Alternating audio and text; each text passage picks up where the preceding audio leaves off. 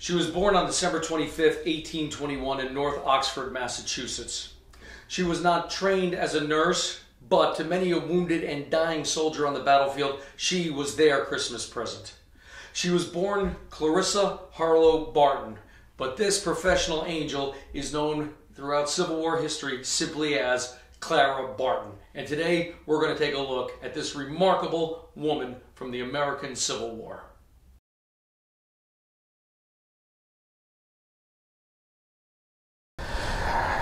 Hello and welcome back to Civil War Reports. I am your War of the Rebellion reporter, Brian Thomas Kopak. And as I mentioned in my first episode, we were not only going to look at the battles of the American Civil War, but also the people, the men and the women that made Civil War history. And today, I'm going to focus on one of those women who did make Civil War history, Miss Clara Barton.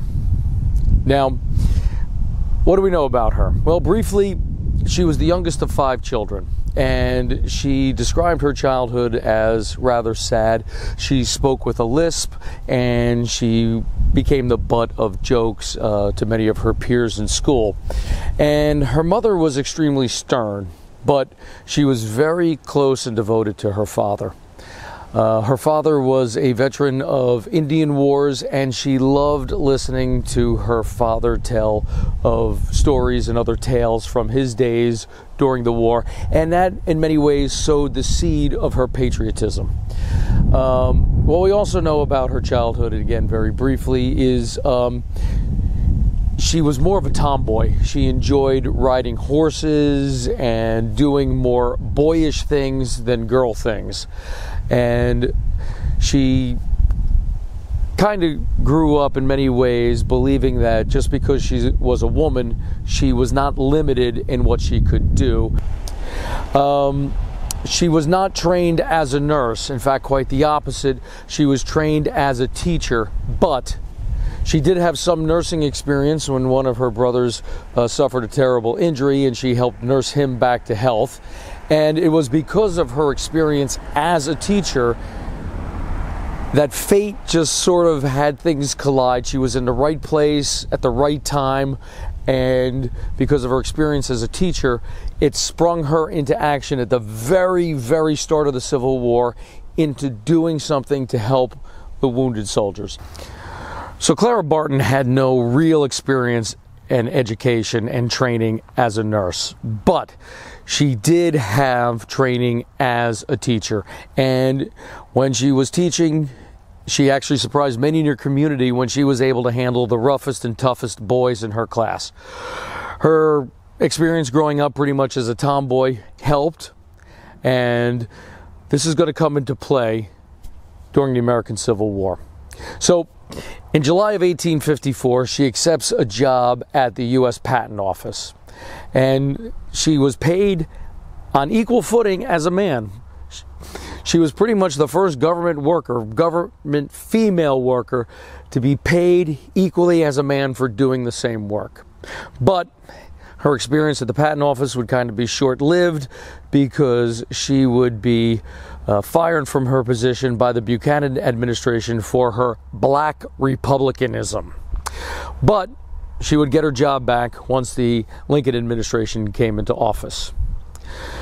On April 12, 1861, the Confederates fired on Fort Sumter, and thus the American Civil War began. Exactly 1 week later, on April 19, 1861, the 6th Massachusetts was making its way down to Washington, D.C.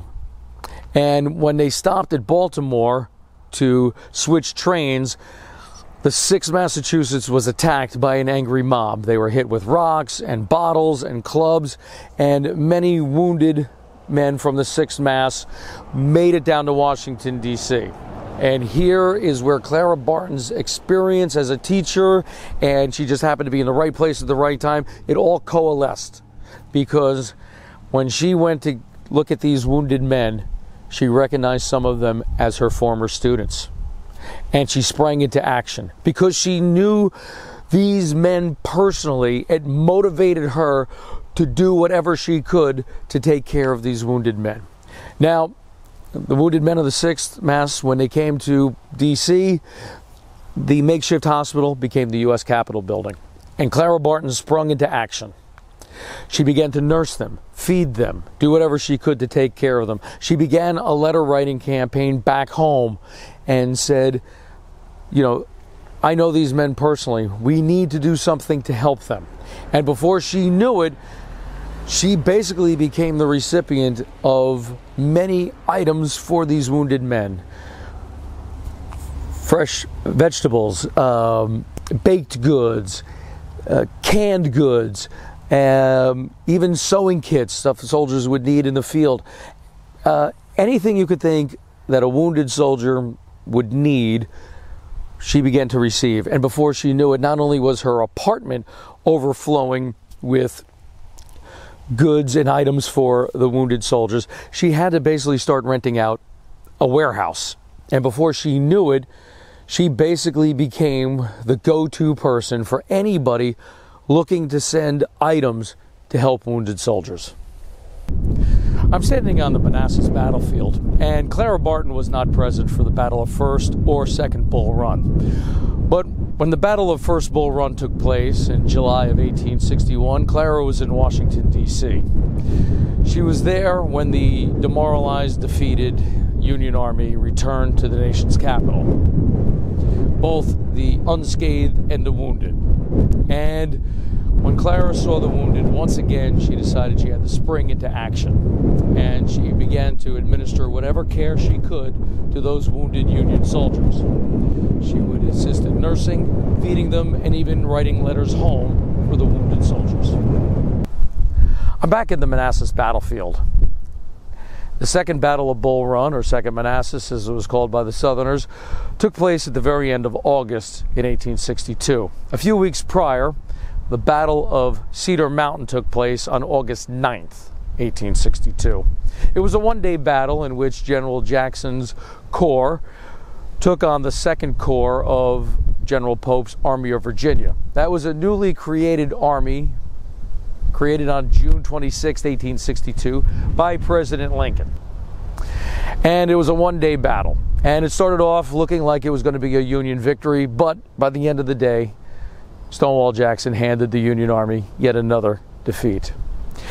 And the Battle of Cedar Mountain would be the first time that Clara Barton would actually visit and care for the wounded at the battlefield.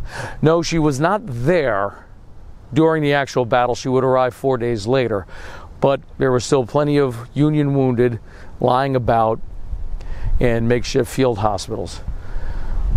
Dr. Dunn would name her the Angel of the Battlefield as a result of her actions at Cedar Mountain. She cared for both Union and at times even Confederate wounded. That's the kind of person she was.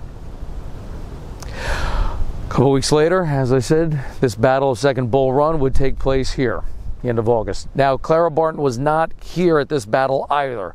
When this battle took place for the second time, she was in Washington, D.C. But when she heard of this battle, she gathered up some friends, loaded up a train's worth of medical supplies, and headed to Fairfax Station, just a few miles east of where I stand. There, she cared for some of the wounded from both this battle as well as the Battle of Chantilly. And as a result of Second Bull Run, Robert E. Lee became emboldened to invade the North. And he would take his army into Maryland, and that invasion would culminate at the Battle of Antietam, or Sharpsburg as the Confederates called it. And there, Clara Barton would be on the scene during the battle. I'm in front of the monument dedicated to Clara Barton here at the Antietam battlefield. And it's basically in front of the Joseph Poffenberger farm and next to the monument for the 7th Pennsylvania Reserves. And it was here at Antietam that Clara Barton was on a battlefield while the battle was taking place. The Battle of Cedar Mountain, she arrived there a couple of days later, but here she would be at the battlefield while the battle was still going on. And if it wasn't for her innovative thinking, she probably would have also arrived at this battlefield after the battle had taken place. You see, Clara Barton was given permission to travel with the Army with wagon loads full of medical supplies for this battle. But the night before, she was in the rear of the column, several miles from the battlefield, and it was very possible she could have missed the battle altogether. But she got very innovative after she asked if she could pass the wagon loads full of military supplies needed for an army to fight a battle, and she was refused. So she just decided that when the military teamsters would pull over for the night, she would continue to drive her horses and her wagons through the darkness, through the night, and thus allowed her to arrive on this battlefield shortly after the battle opened. And she just basically followed the sound of the guns, and it brought her in front of the Joseph Poffenberger farm. So this monument was dedicated many years after the battle. But I want to point out something very interesting. If you come here to the Antietam battlefield, you look down here, you see a red cross. That cross was made from bricks from the chimney of her childhood home in North Oxford, Massachusetts.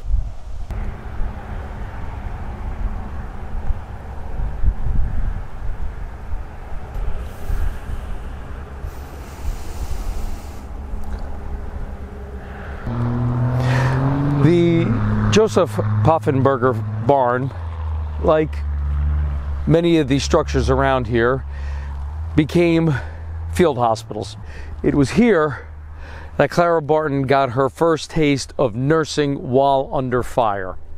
And she brought with her many supplies that the Union medical staff forgot to bring, such as candles. Something as simple as that.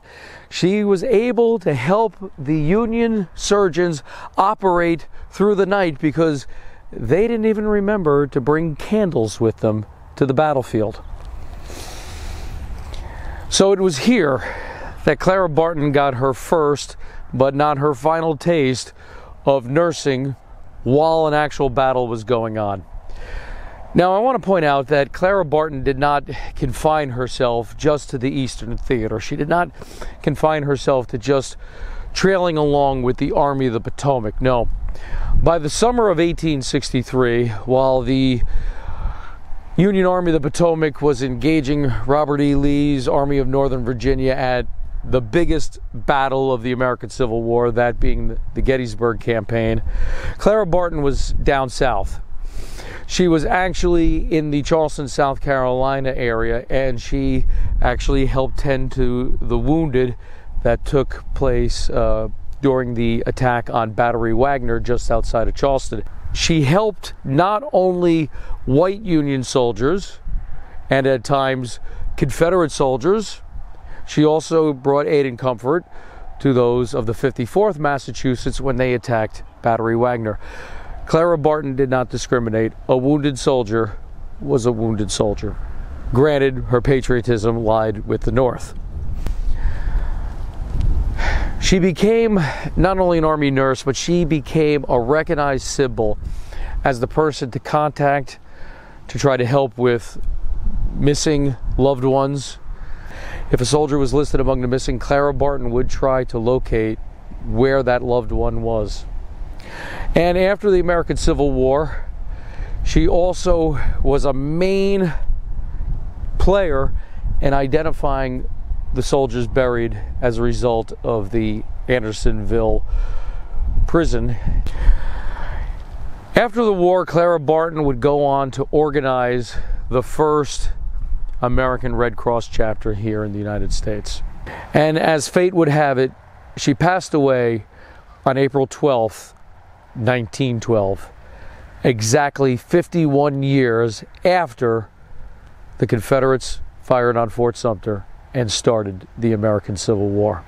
And if you would like to read more about this topic, the main sources I used to bring this episode to you were Angel of the Battlefield, The Life of Clara Barton by Ishbel Ross, and Clara Barton, Professional Angel by Elizabeth Brown Pryor.